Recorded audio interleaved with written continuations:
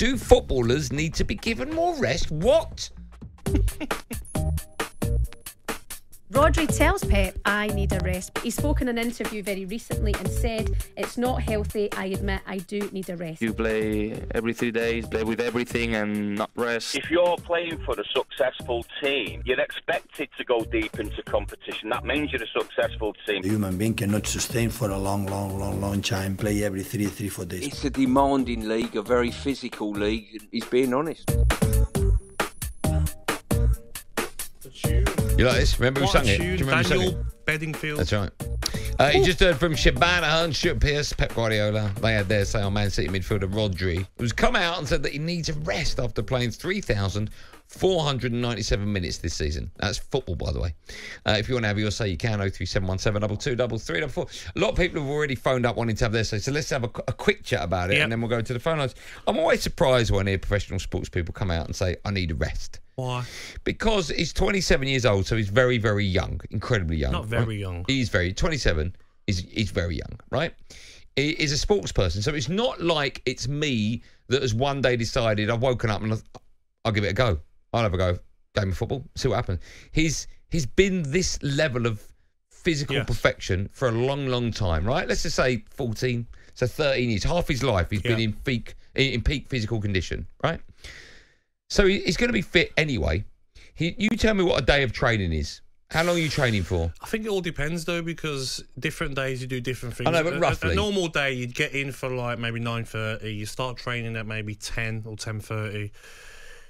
Finish your session about 12. Have some lunch, and then after lunch, you'll probably do your gym stuff, your proprioception, and your bike and your stretches and your different things that are specified for you. What time are you going home? Injuries probably about 2:30. Okay.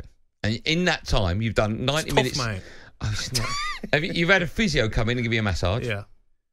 Okay, let me explain something to you though, right? Honestly, mate. Rodri has played 28 Premier League matches, Champions League 7 matches, Club World Cup 2 matches, Super Cup 1 match, Community Shield 1 match, FA Cup 2 matches, and for his country, Spain, he's played 6 matches. That's a total of 47 matches so far. And if they went all the way in every competition... Hold on. Since when?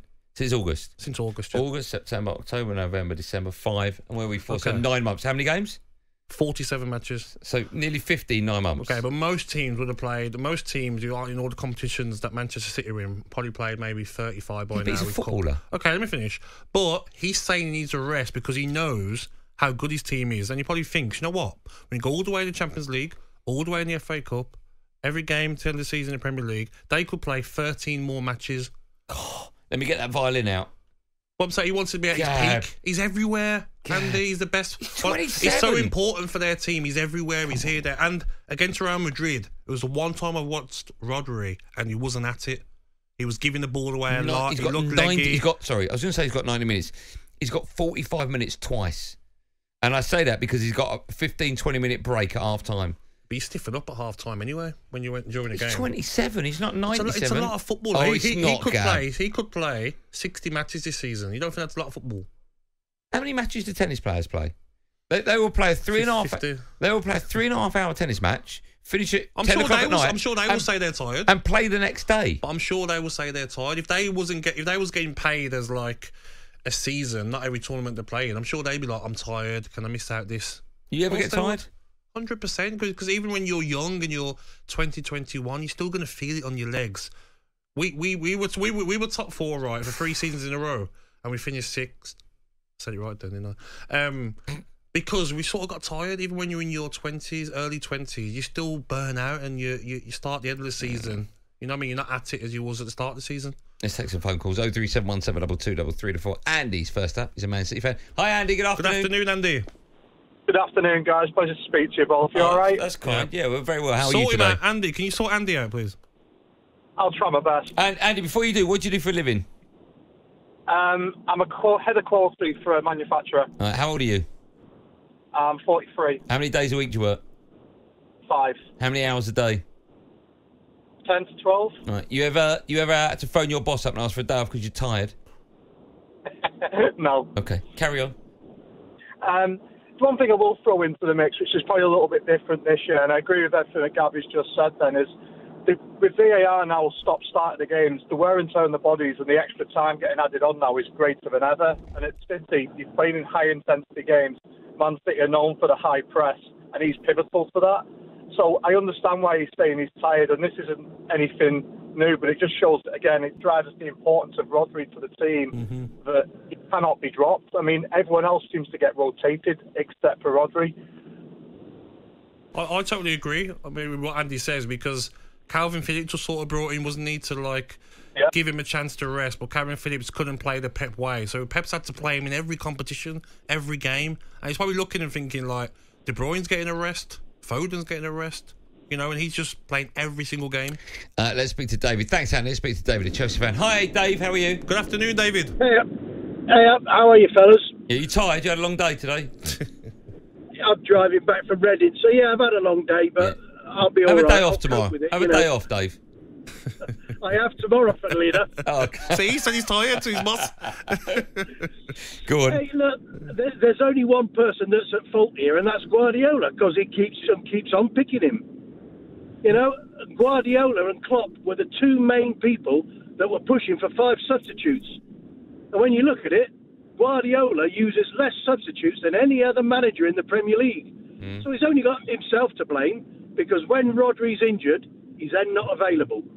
So it's up to a manager to manage his players. He's got 25 guys for the Premier League. He's got 25 guys for the Champions League and so on. Well, start using them. But he doesn't. But don't you think, though, he's so important to the team that he can't rotate him? Well, he's going to have to accept then he's going to get an injury and he's going to be unavailable for a few weeks or a couple of months, because it will happen. Yeah. Thanks, Dave. You know what I don't get, though, Andy? I have a real problem with football. But you know what I don't get, though? Why say it? Yeah. Say it to your manager behind closed doors. Yeah. And the manager will probably say, okay, I can rest you this game. Maybe Luton on the weekend. That's the one game I can rest you. Like Arsenal did. They rested, was it Rice, Saka? They rested a lot of players, didn't they? Or just don't say it in public. Or just say I've got a little niggle. Yeah, but you don't have hammy hurts. Yeah, but you don't have to make that up. Like you should be able to have the trust. And Pep loves him. He's his main guy.